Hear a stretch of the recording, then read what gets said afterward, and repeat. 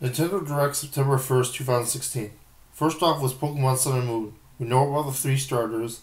The Dark Rattata, and among other regional Pokemon, seem really cool. A big enhancement and advancement in making Pokemon seem closer to real evolutions with the Galapagos Islands and adapting to how certain certain other species react, trying to survive in that island.